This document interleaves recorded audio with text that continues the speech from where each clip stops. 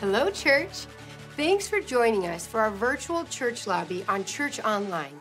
Over the next 30 minutes, our host and pastoral team will be engaging with you on some key events coming up in the life of our church, on how your week has been going, and joining you in prayer.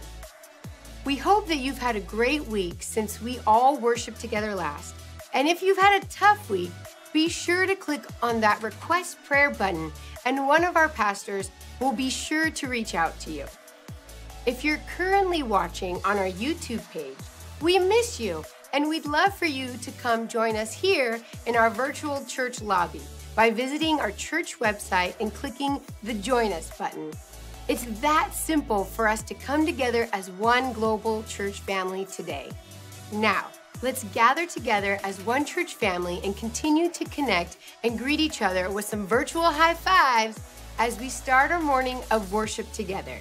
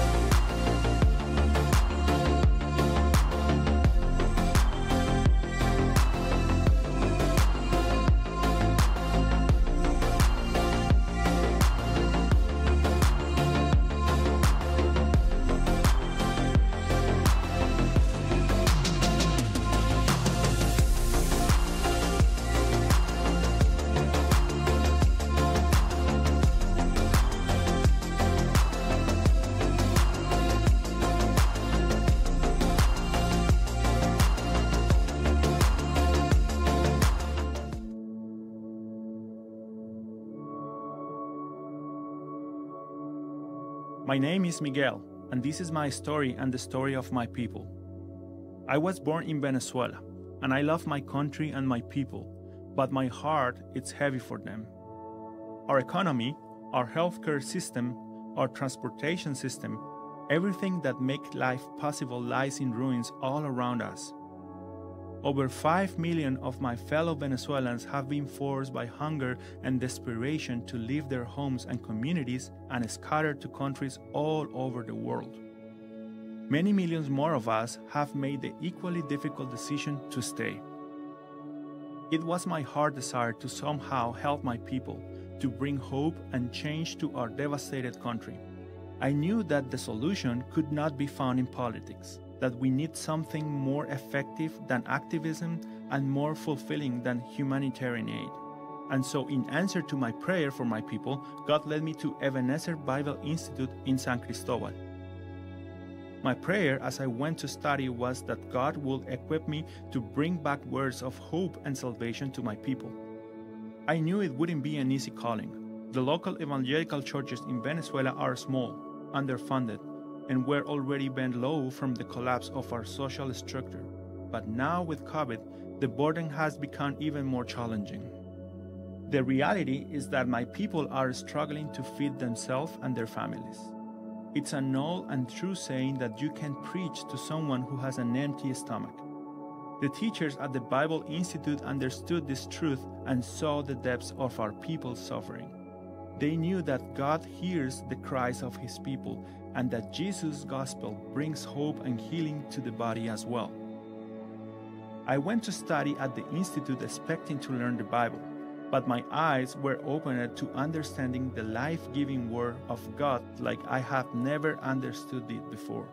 I have never noticed how often the Bible speaks of gardens and planting and growing and harvesting and feeding.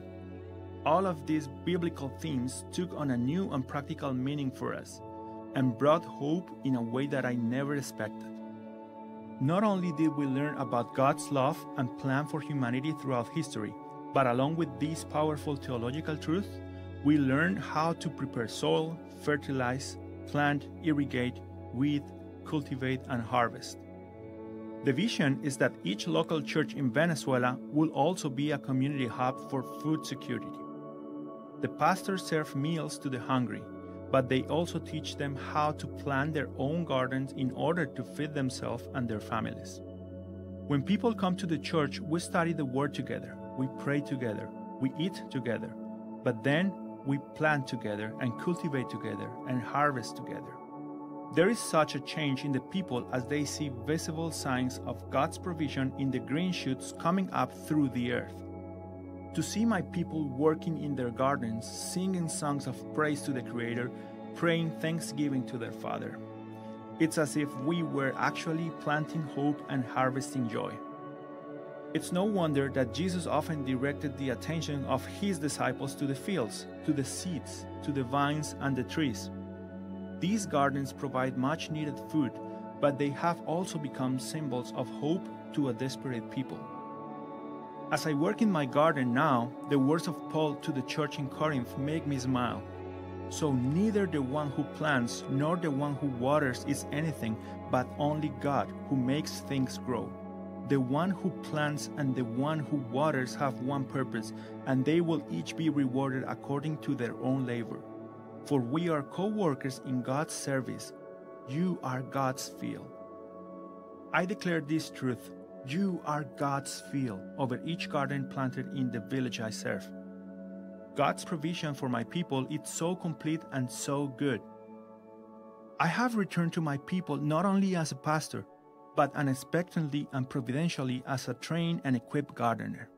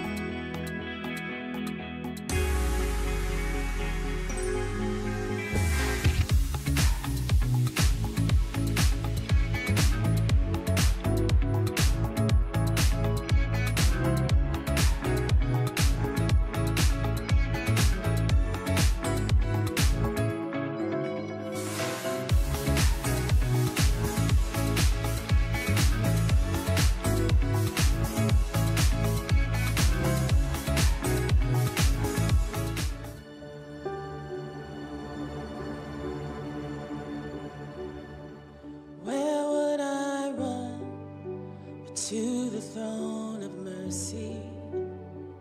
Where would I kneel but at this cross of grace?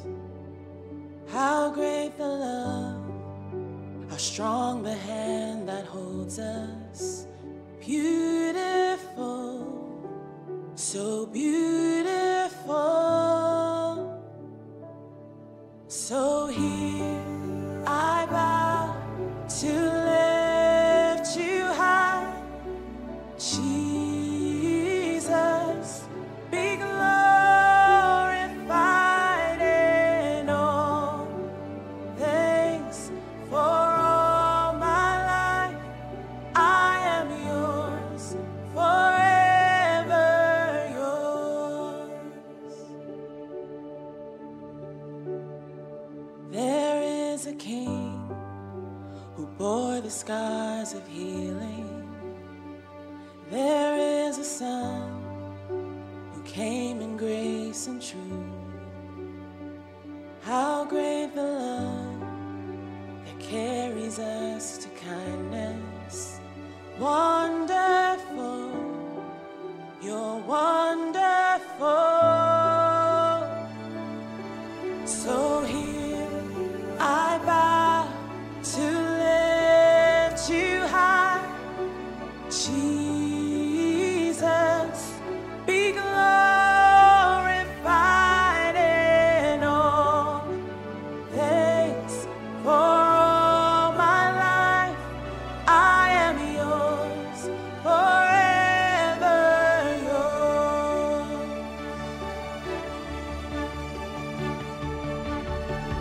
God, here and now, be lifted high. Right here and now, be glorified. God of heaven and earth, God who brought me back to life, I am yours, forever yours. God, here and now, be lifted high. Right here and now, be glorified. God of heaven and earth, God who brought me back to life, I am yours, forever yours. So here I bow to lift you high, Jesus, be glorified in all things. For all my life I am yours, forever yours.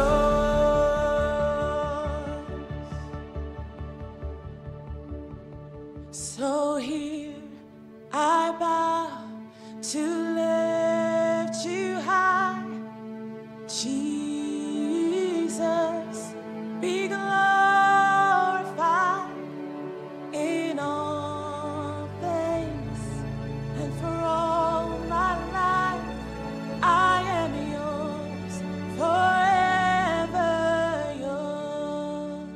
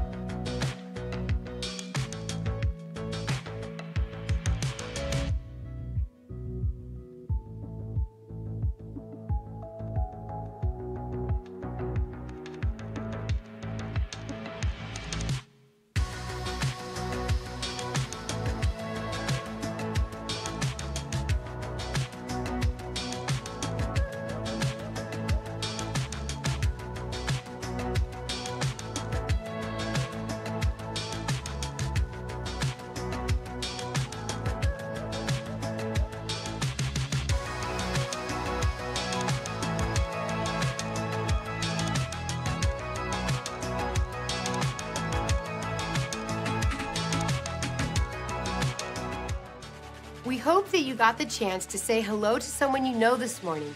And if you're new, we hope you got to meet some truly awesome people. They're out there. As we get ready to enter into our live stream service this morning, we want to remind you of a couple things.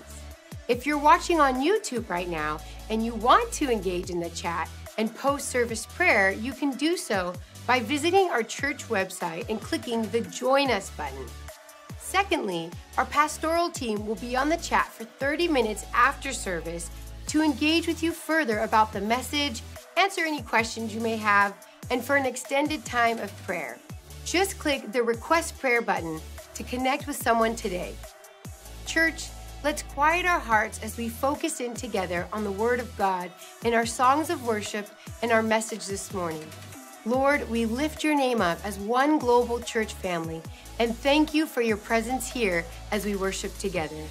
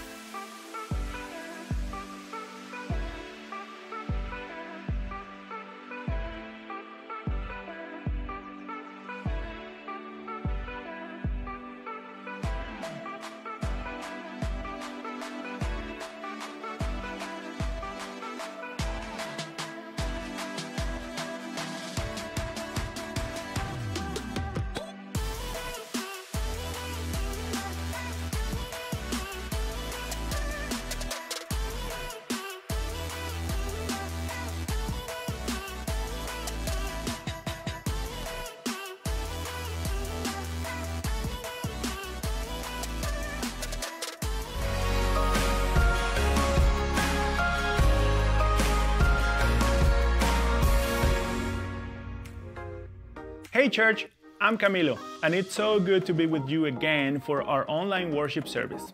We are so glad you are here to worship with us today. If you are new here, we want to extend a huge welcome to you. We are so thrilled that you are decided to spend this time with us, and we encourage you to engage in the ways you feel most comfortable. Our chat is a great way to connect, ask questions, and express in our worship throughout our time together. You can also learn more about who we are and ways you can get connected on our church website, thepeopleschurch.ca.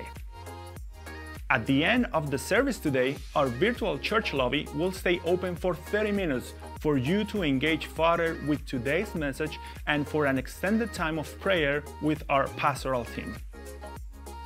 If you are a parent of kids under the age of 12, we hope that you had the opportunity to join in on today's kids worship time on Zoom with other families, volunteers, and our TPC Kids team. They meet each week at 10 a.m. on Zoom. You can sign up to join them for worship on our church website. This summer, our kids will be taking part in our virtual VBS experience from July 12 to 16 and August 16 to 20. This is a great opportunity for your kids to engage with other kids in fun activities, Bible teachings, and songs. More information is available on our church website. Also, if you haven't had the chance to watch our age-appropriate kids worship and teaching videos, you can find them after service on our Kids Online playlist on our YouTube channel.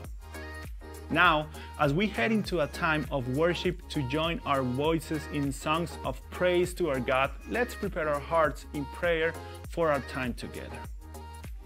Heavenly Father, we are united as a one big church in many different locations, but guided by your Holy Spirit.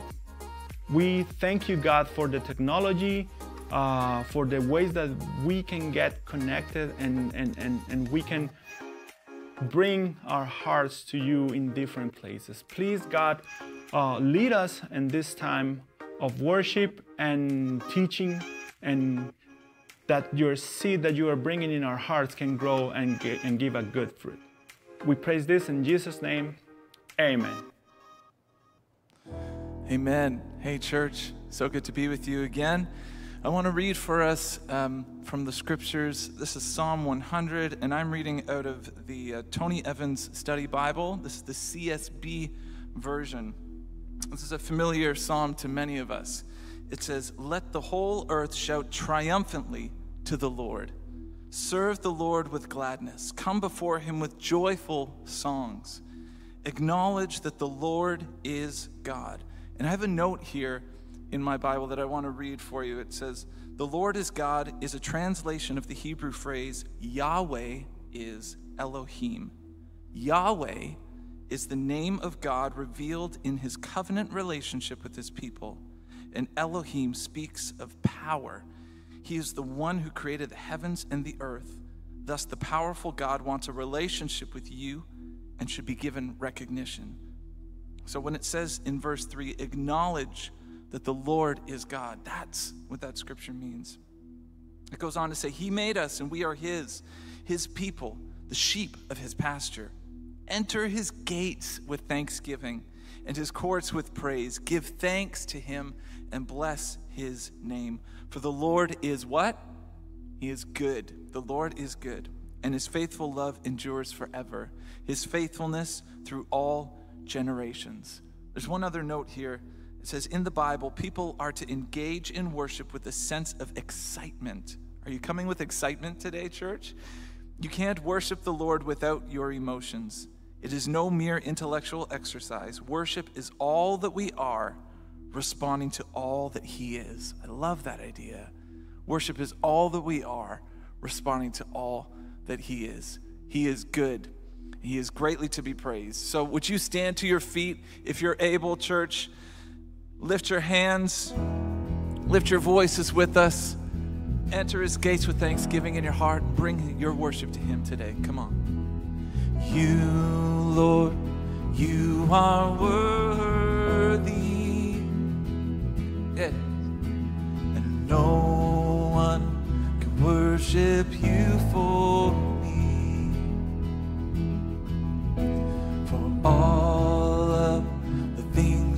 done for me. No one can worship you for me. Here is my worship. Here is my worship. All of my worship. Receive my worship. All of my worship. Sing that again. You, Lord. You, Lord, you are worthy, and no one can worship you for me. Yeah, for all the things. For all the things you've done for me. And no one. And no one can worship you for me. Here is my worship. Sing it out. Here is my worship, all of my worship. Receive my worship, Yes, all of my worship. here it is. Here is my worship, all of my worship. Receive Receive my worship, all of my worship. Yeah. We enter his gates with thanksgiving and his courts with praise today. Church, he is faithful through every generation. Scripture reminds us of that. How has God been faithful to you? Are there things that he has done in your life? Surely there are, that you can give him thanks for today. As we're continuing to worship him today, take this moment and worship him, thanking him for all he's done for you.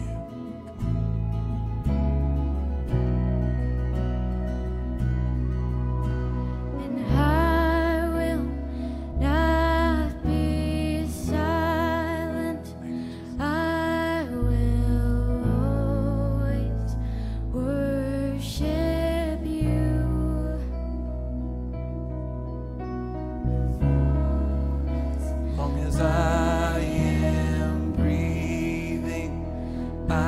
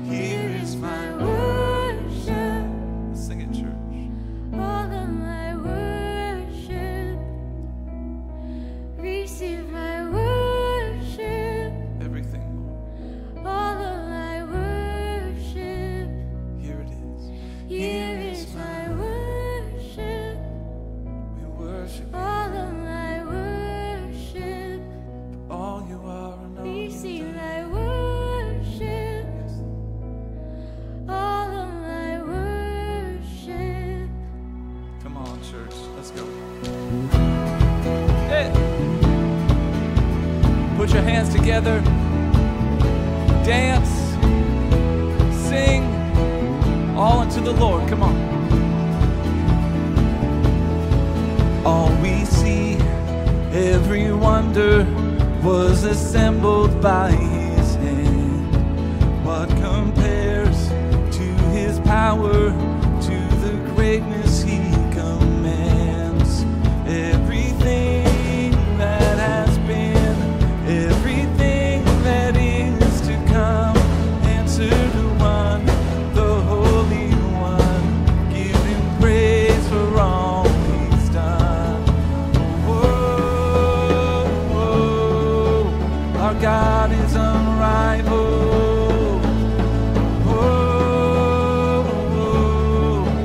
His word is still final. And though empires rise and empires fall, the King of all kings is still on his throne. Our God is unrivaled.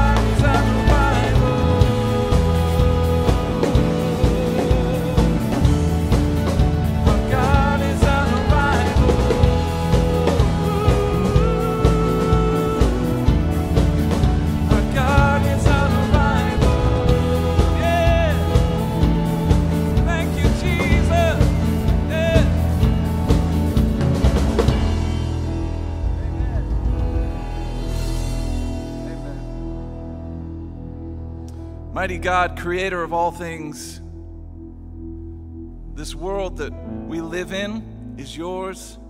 It is designed to bring you glory, and every one of us that inhabits it was designed to bring you glory. It was designed to have relationship with you, to be one with you, to be one with each other. There was a way and a plan that sin got in the way of and messed up. But Jesus was obedient to you, God the Father. Father, you sent your only Son into this world to walk among us, to feel the things we feel, to experience the things that we experience as humans. But he was also fully God, even while he was fully man. And he did miraculous things while he was here. He showed a better way, a different way than what many had interpreted as being your way. And it was those who saw, understood, repented, and obeyed, who created a legacy that lived on in your church. And we are your church today in this generation, at this time in history. We didn't ask to be put here at this point in history. That's all part of your design. And we didn't ask for the abilities and gifts that you've given us. That's all part of your design. And so, Lord, as we wrestle with the issues of today, the issues in our own lives, and acknowledge that you are sovereign and that you have a plan, Lord, may you find us, your church, to be willing, to be submitted to your way, to the truth, the life, and to be ready to do your will. Lord, we know that many are carrying burdens today. We all carry something. Some of us are good at hiding it and locking it away and putting on a good face. Others are really grappling with it, and the wounds are open and raw and real right now.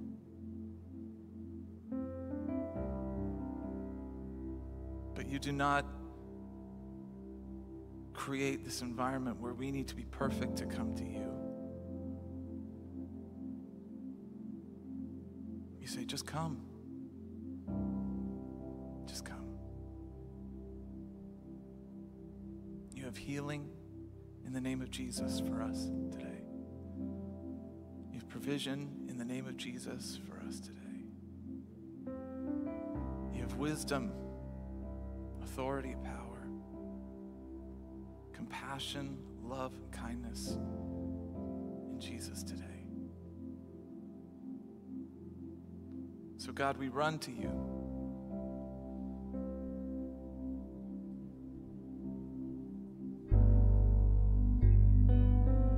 Our Father, our Creator, our Provider today.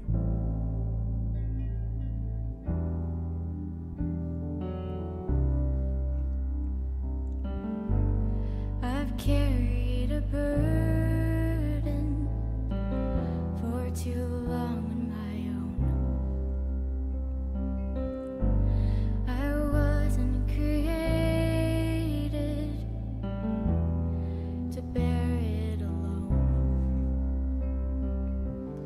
I hear your invitation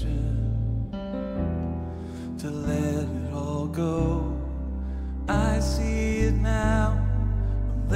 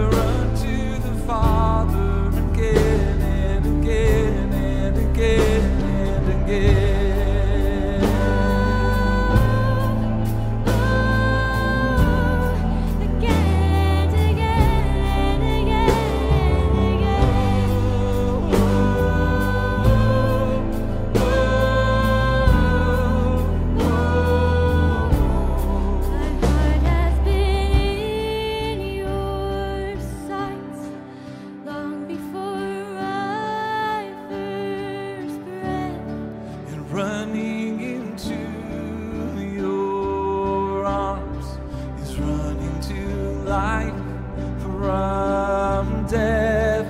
I feel His rush deep in my chest. Your mercy is calling out. Just as I am, You pull me in, and I know I need You now. I run to the Father, I fall into grace. I'm done with the hiding, no reason to wait. My heart needs a surge, my soul needs a friend, so I run to the Father again and again. Run to the Father, I fall into grace. I'm done with the hiding, no reason to wait. My heart found a surge, my soul found a friend, so I run to the Father again and again and again and again.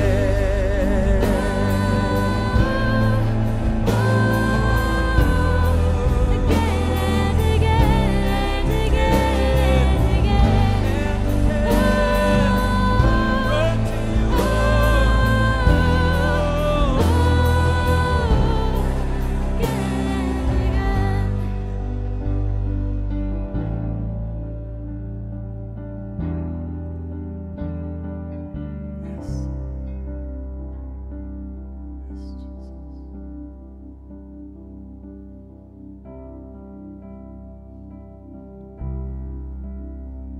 The love of God is greater far than tongue or pen can ever tell. It goes beyond the highest star and reaches to the lowest hell. The guilty pair bowed down with care. God gave His Son to win His erring child. He reconciled and pardoned from His sin.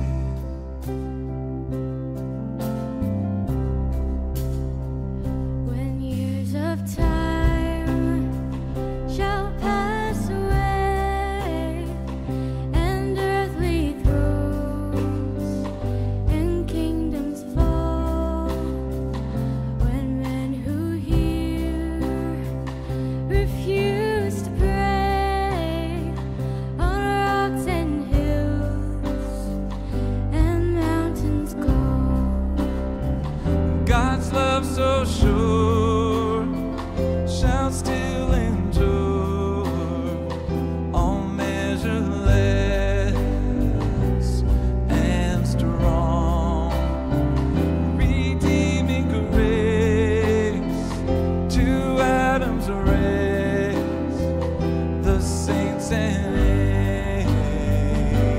angels song. Sing it out, church, come on. the love of God, how rich and pure, how measureless and strong. It shall forevermore endure, the saints and angels song.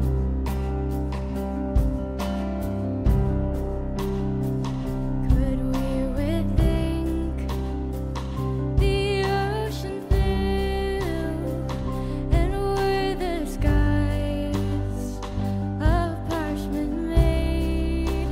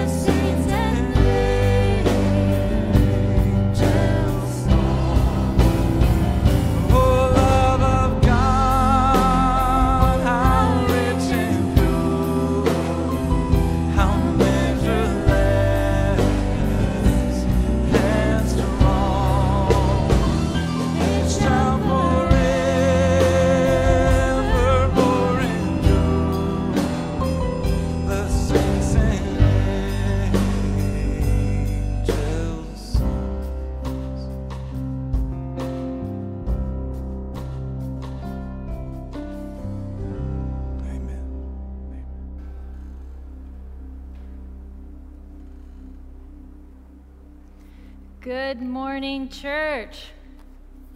What's up? I'm Noelle, and it's so great to be worshiping with you today. What an awesome blessing it is being in community together. And we're going to continue our worship by giving, because it's our consistent and generous giving that allows us to engage with our global partners who are continuing to do God's work all over the world. And it helps our global family experience Christ in new ways and grow as disciples of Jesus. So we give. We give cheerfully and faithfully to our Lord, because not only are these gifts impacting our local church community, they continue to impact our global church family in some amazing ways. And if you would like to give, you can do so by texting the word People's Give, all one word, to 77977. It's simple, it's secure. You can click the give button now in the chat, or for more ways to give, you can visit the church website. Now, church, this past week we asked you through our weekly email and our social networks that we come together as a global family to lift up our nation, its leaders, and essentially everybody who calls Canada home in prayer. And today, a part of our prayer, we're going to be taking a moment to acknowledge the precious life of every single Indigenous child lost through the residential school system. So please join with me as we pray together. Father, we humble ourselves and bow before your throne of grace, and we thank you for your loving presence where we can find rest and be still with a peaceful spirit. As we embrace these summer months, we are reminded of your faithfulness all throughout this past school year. Thank you for the gift of technology that allowed our children to learn and connect in a safe environment. Thank you for all of our teachers, parents, and everyone who contributed to the nurturing and growth of our kids. We ask that you would bless them in your love and help them to feel renewed and refreshed as they settle into summer. And Lord, we also want to take this time to remember each precious life, every single Indigenous child lost through the residential school system in Canada. You know each child by name. You know the truth of their stories. We pray for comfort and strength for the parents, the aunties, the uncles, the grandmas, the grandpas, left to grieve the empty places in their homes and their communities. Be with Indigenous communities in the constant pain they are experiencing through lives lost and lives tragically harmed. And we repent of the sins. We repent of the sins of the church in causing and perpetuating this pain for Indigenous peoples. Jesus, teach us to listen and give us the humility and courage to live differently with Indigenous peoples in Canada. In Jesus' name we pray. Amen. Church, today we have the privilege of hearing from one of our own. Andre Lewis has been a part of our church family for many years now, so please let's welcome him and open our eyes and our hearts to what God is going to say through him today.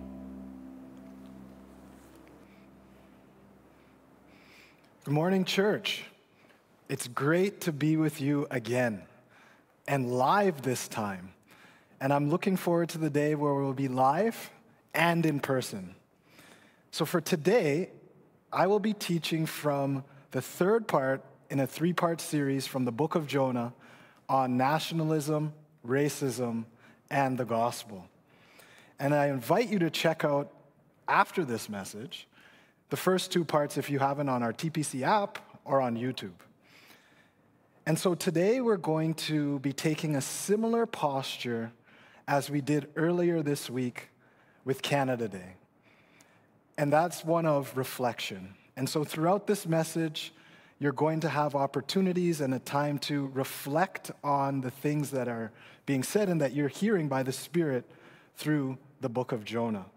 And so get your Bibles ready and anything that you feel appropriate to take notes with.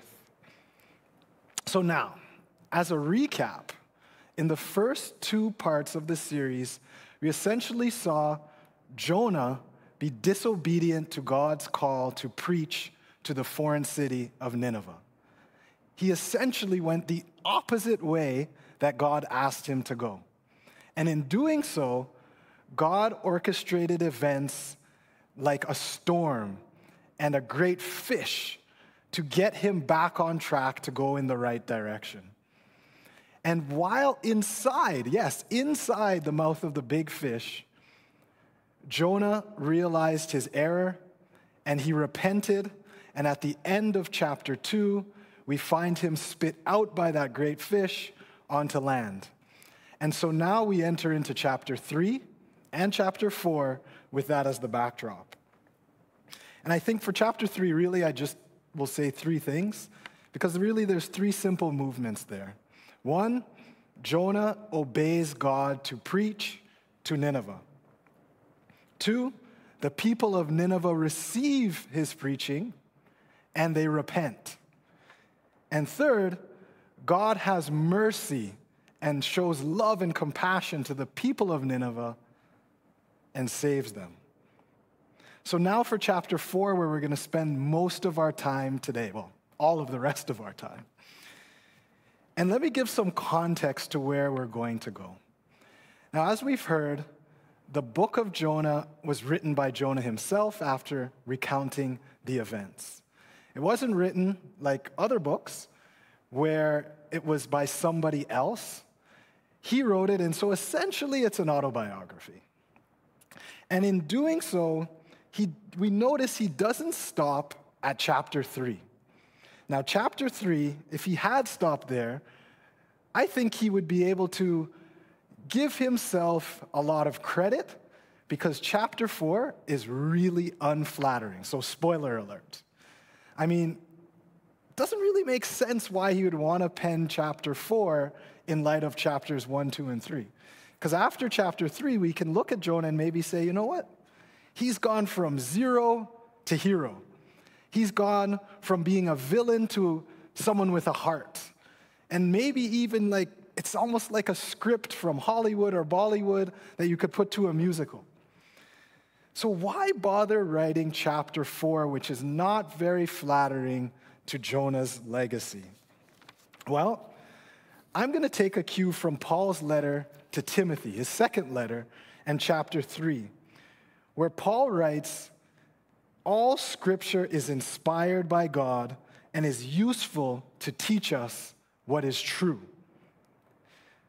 So Jonah actually writes chapter 4 because he's inspired by God. God moves him, and essentially he has no choice but to tell the truth, because God is a truth teller. And we see this all throughout Scripture. It's full of unflattering truths about the characters that we find. Noah, he was found to be a righteous man by God, and so God chose him to help restart the earth after the flood. But soon after he restarts, he gets drunk. David, God says, is a man after his own heart. But when we look at David's life, we see elements of being an absentee father. He commits adultery and then murders the man of the wife he commits adultery with. We find in Jesus' line, ancestors, a lady who is a prostitute. And Peter, who preached the first sermon on the day of Pentecost, he's rebuked by another person for showing favoritism and really racism. And so the Bible is always true about its characters. And so here's a point of reflection. I wonder if for us today, in the environment and the climate we're living in, this is informative as we're called to reconsider the legacies and truths about people, leaders, and institutions. I wonder if us as a church and us as individual Christians who read the Bible and see this honesty in display all the time, have a special voice and a unique perspective into what we see in the world today, where we can see from our experience of Scripture to tell the whole truth about people's legacies. One doesn't just flatter for the sake of flattering, but it tells the truth. And so this 4th chapter of Jonah, it's actually like a monument with an inscription showing the whole truth of his life because God inspired Jonah to tell the truth about himself. But Paul doesn't stop there in chapter 3 of his second letter to Timothy. In addition to saying that all scripture is inspired by God to show us what's true, he goes on to say, all scripture makes us realize what's wrong in our lives. It corrects us when we are wrong and teaches us to do what's right.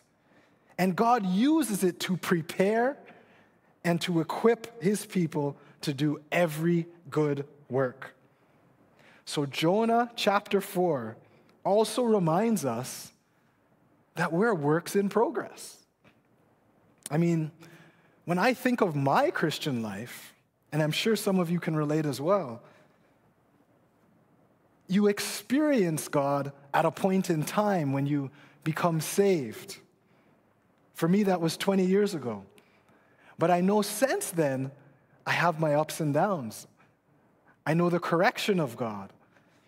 I see him setting my wrongs and pointing me in the right direction. And so we have to realize that salvation, or being a Christian and being saved, as we call it, happens in a point in time, but is also an ongoing process.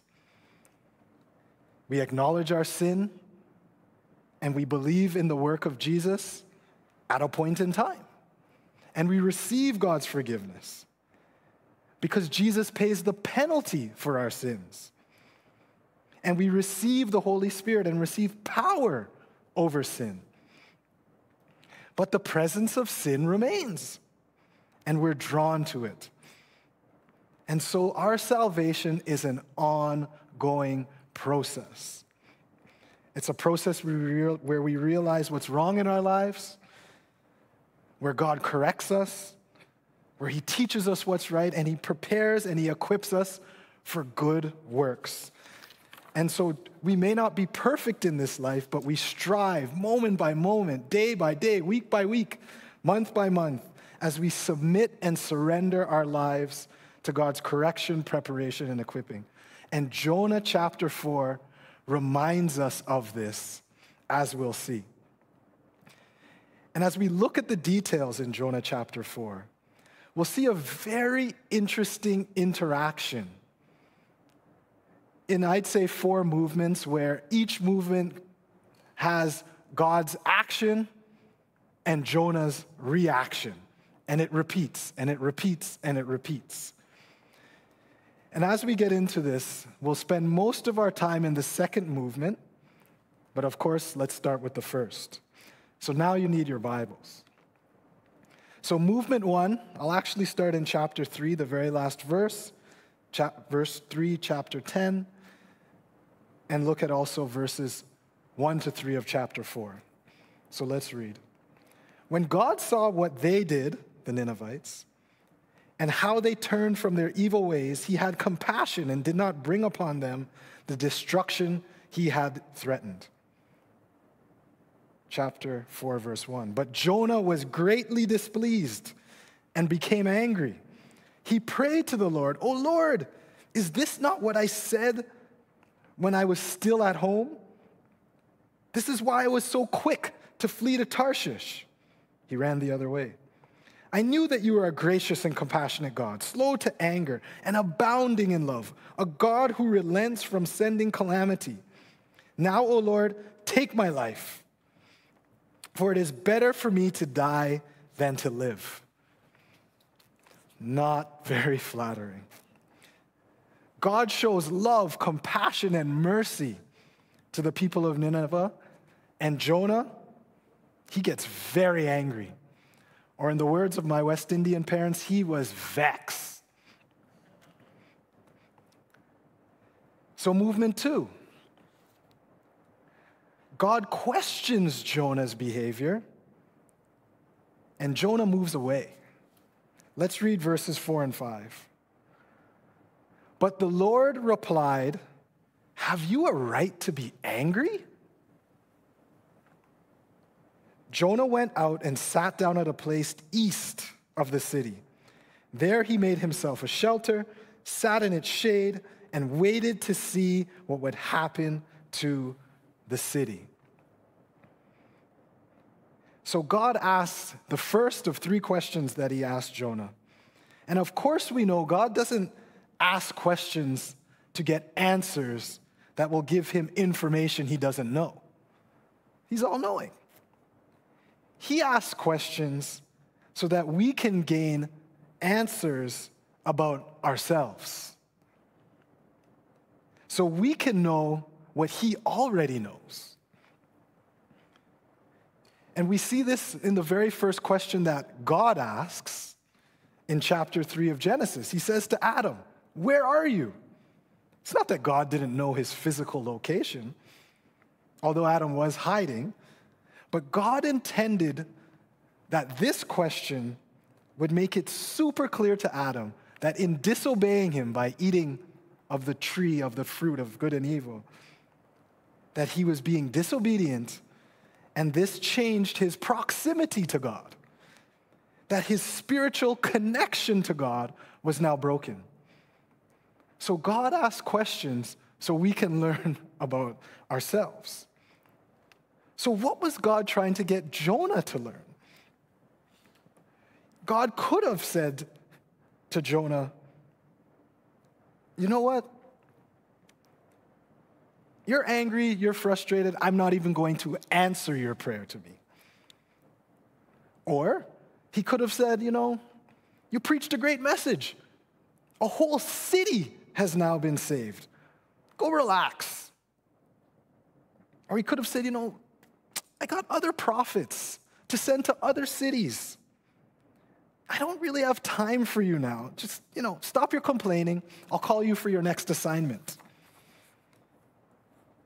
Or maybe God could even confirm Jonah's suspicion that he was a lost cause and no longer useful to God, and obliged his request to die. But that's not the God Jonah was interacting with. And that's not the God we serve. God is questioning Jonah to correct him, to show him what's wrong in his life, to teach him what's right, and to prepare him to continue to be involved in his work. And I think something else is at play here that is very relevant for us today too, which is God intended Jonah, who was carrying the gospel, to also be transformed by it. Because if that's not the case, and not the case with us, instead of helping, we harm. Instead of bringing peace, we bring pain. And instead of bringing freedom with the gospel, we bring oppression. And when we think of the historical legacies of things that we see even in our day and time, where the gospel was given, but it didn't transform at all times those that gave it, it doesn't turn out well. Colonialism, or even the church in Canada, as we heard earlier, its involvement in the residential school system with the indigenous peoples. So here's a point of reflection. How is God questioning us today? How is he questioning you? For Jonah, it was in a response to prayer. Is it a response to your prayers about some behavior in your life or something you've witnessed? Is it through people? Is it through his word? Is it through circumstances?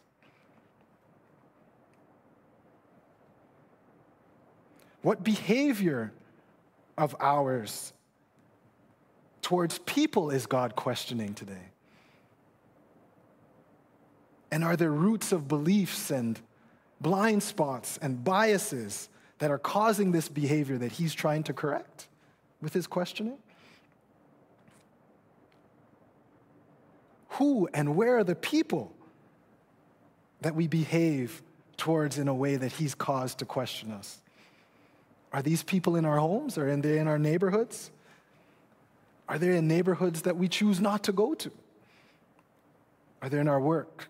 Are they in our schools? Are they in our churches? So God questions Jonah to correct his behavior and the roots of beliefs and blind spots and biases.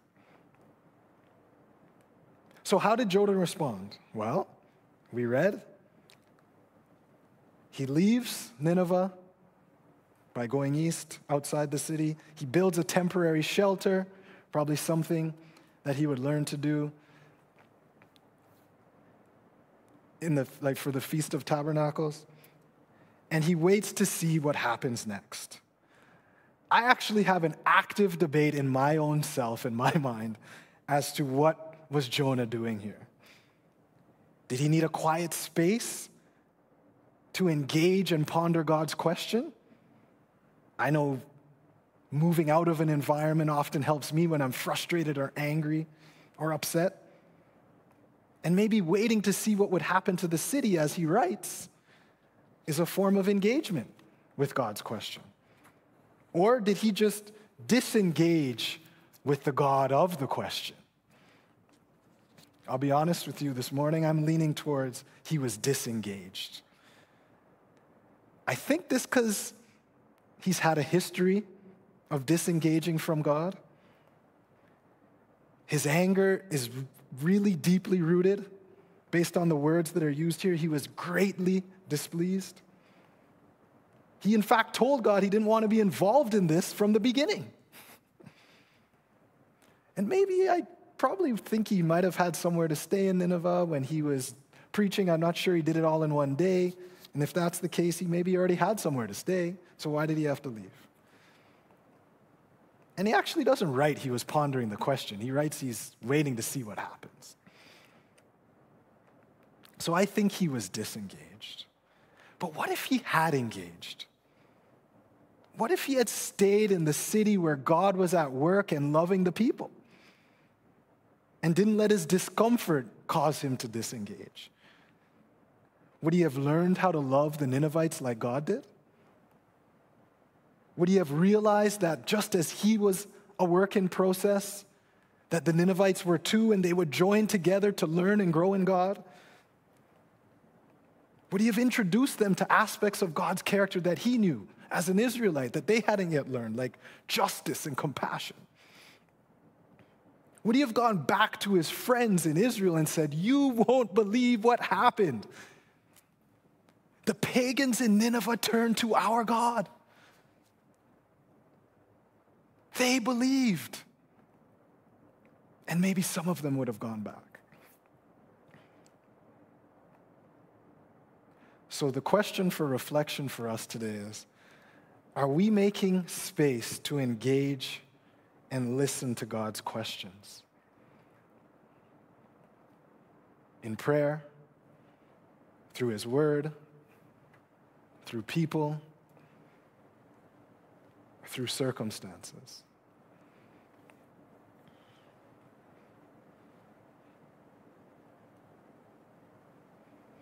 Movement 3, in verses 6 to 9.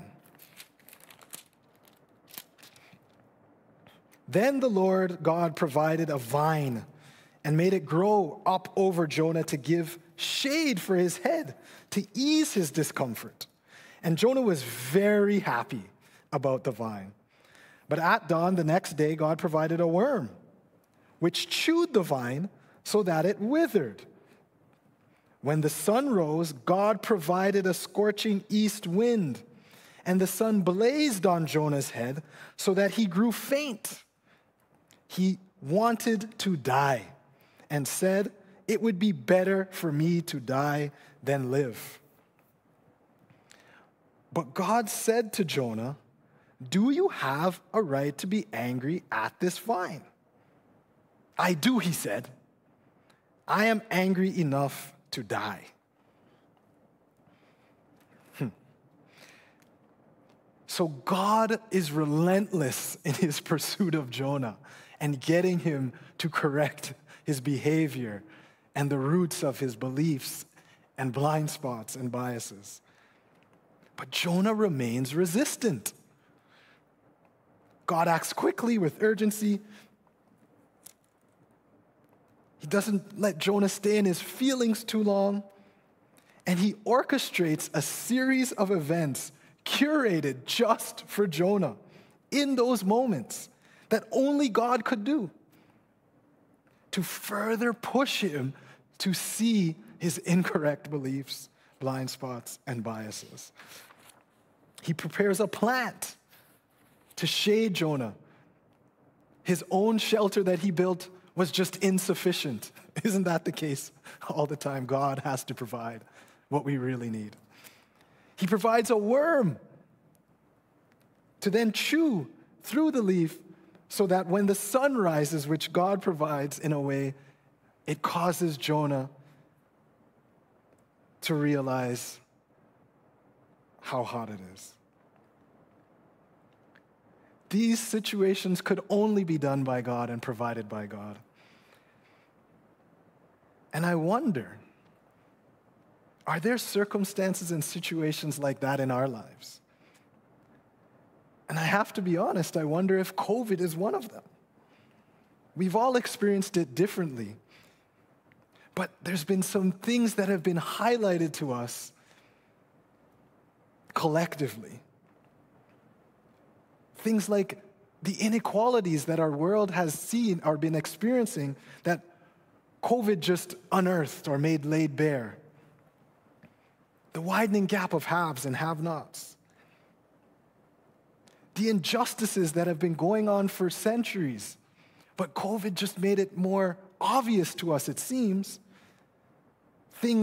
Injustices rooted in anti-Asian, anti-Black, and anti-Indigenous racism.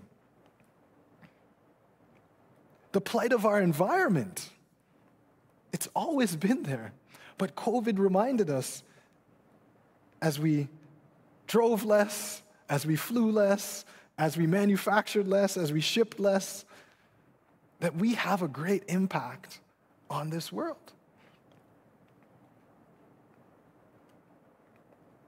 So a point of reflection. In his love, what is God orchestrating and curating for the people's church? For you? For me? In order to get our attention to the correction and the setting right and the preparing and the equipping he wants to do with us. What is he doing specifically for us, for you? And at the end we see Jonah stubbornly and, as I said, resistantly to God's constant attempts, his relentless attempts to work with Jonah. He stays angry. He's moved from being angry at God's ways with the people of Nineveh and the people of Nineveh to now angry at the lack of protection from this vine. So the fourth movement, and we'll be closing here, chapter 4, verses 10 and 11. But the Lord said, "You have been concerned about this vine. Though you did not tend to it or make it grow, it sprang up overnight and died overnight. But Nineveh has more than 120,000 people who cannot tell their right hand from their left, and many cattle as well. Should I not be concerned about that great city?" So God drops the mic, but there's no response from Jonah. God tells Jonah in the plainest of language that he has an issue with loving the people that God loves the way he does. I'm reminded of the words from the Lausanne Covenant that say, the mission of God flows from the love of God. The mission of God's people flows from our love of God and for all that God loves. And so although Jonah doesn't respond, and I said the movements were God's action and Jonah's reaction, at the end, we don't have an explicit action or reaction from Jonah. I tend to believe that him penning this autobiography was a way for him to actually confess that God was working with him and he didn't see it. That God was trying to correct his behavior, adjust his blind spots, his beliefs, and his biases towards the people that he was called to. And he reminds us in this truth that God may be questioning us as well. And so this doesn't have to be our story where we don't respond. Will we say yes to God's questioning of our behavior and its roots in our beliefs, blind spots, and biases? Will we say yes to his love and relentless pursuit of us in creating events just for us to see where he's at work? Will we say yes and recognize the questions and create space to engage with God through prayer, in his word, with others? And that's my prayer for us and for myself this morning, that we would say yes to God's questioning and we would engage with him in this way. Let's pray. Heavenly Father, we just thank you so much for the fact that you're a truth teller. The fact that in your truth telling, your desire is to correct us, to show us where we're wrong and set us on the right path, and to prepare and equip us for your good work. Your good work, which is rooted in loving others and being transformed by the message of love and gospel that we bring. So help us that to be true about us. Help us to surrender and lean into you in this way, Lord, today and always.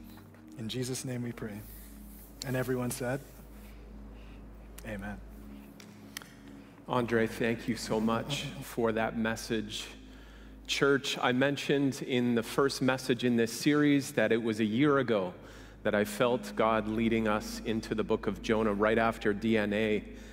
And little did I know that at that time that Canada would be experiencing its own Nineveh-like moment. I looked at social media on Canada Day and I saw a nation wrestling with its own legacy, with its own history, and just the timeless principles that are contained in the book of Jonah when nationalism and racism and implicit bias get wrapped up with the people of God, and the gospel's calling us to something different. God's heart is calling us to something different.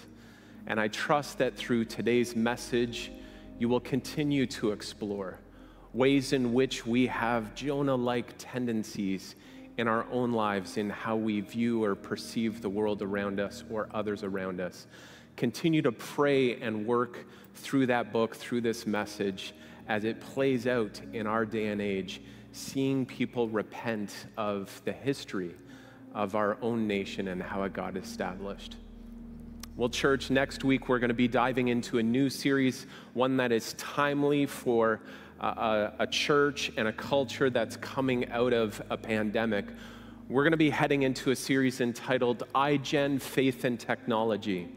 We're going to be looking at a theological framework of innovation and technology throughout the scriptures, but also the opportunity that technology provides, and also some of the obstacles in our walk with God.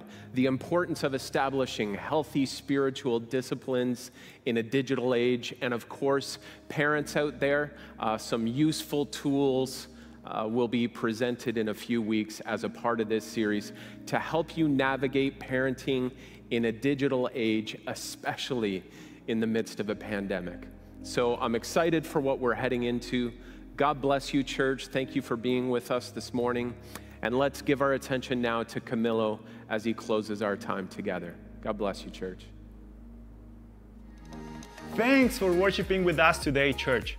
It's so great to learn, grow, and encourage one another each week.